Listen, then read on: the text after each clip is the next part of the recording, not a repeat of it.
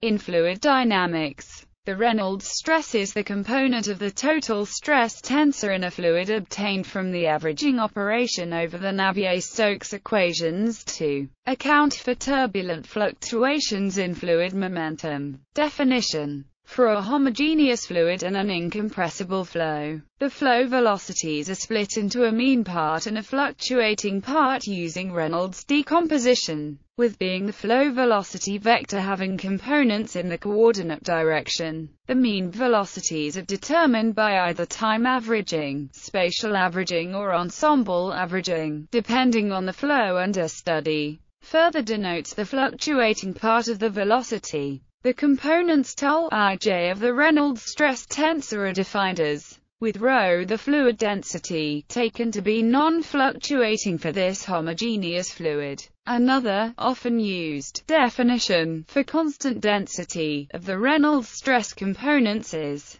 which has the dimensions of velocity squared, instead of stress, averaging and the Reynolds stress. To illustrate, Cartesian vector index notation is used. For simplicity, consider an incompressible fluid. Given the fluid velocity as a function of position and time, write the average fluid velocity as, and the velocity fluctuation is. Then, the conventional ensemble rules of averaging are that one splits the Euler equations or the Navier-Stokes equations into an average and a fluctuating part. One finds that upon averaging the fluid equations, a stress on the right-hand side appears of the form. This is the Reynolds stress, conventionally written. The divergence of this stress is the force density on the fluid due to the turbulent fluctuations. Reynolds averaging of the Navier-Stokes equations. For instance, for an incompressible, viscous, Newtonian fluid,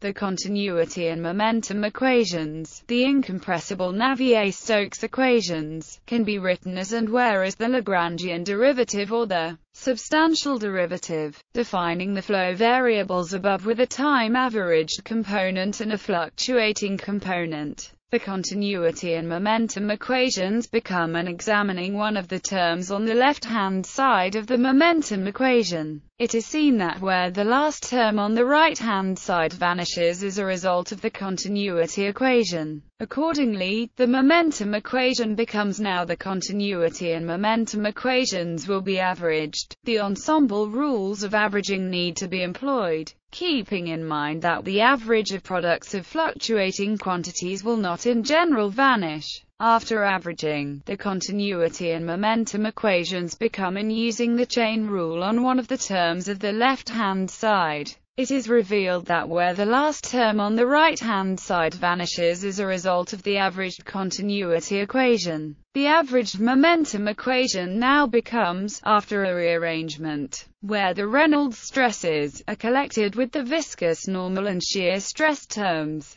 Discussion. The question then is, what is the value of the Reynolds stress? This has been the subject of intense modeling and interest for roughly the past century. The problem is recognized as a closure problem, akin to the problem of closure in the BBGKY hierarchy. A transport equation for the Reynolds stress may be found by taking the outer product of the fluid equations for the fluctuating velocity with itself. One finds that the transport equation for the Reynolds stress includes terms with higher-order correlations as well as correlations with pressure fluctuations. A common solution is to model these terms by simple ad hoc prescriptions. It should also be noted that the theory of the Reynolds stress is quite analogous to the kinetic theory of gases, and indeed the stress tensor in a fluid at a point may be seen to be the ensemble average of the stress due to the thermal velocities of molecules at a given point in a fluid.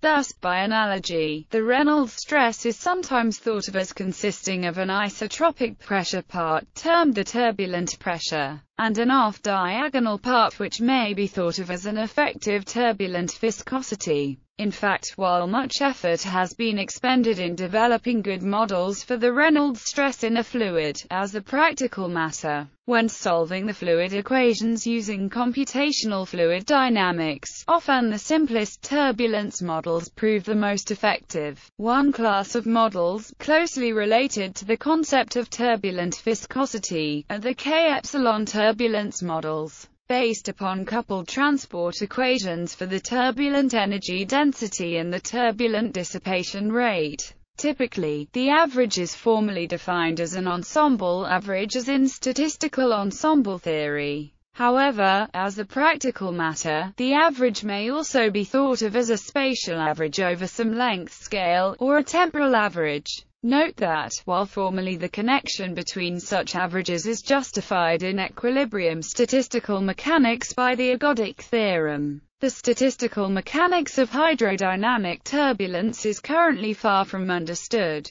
In fact, the Reynolds stress at any given point in a turbulent fluid is somewhat subject to interpretation, depending upon how one defines the average.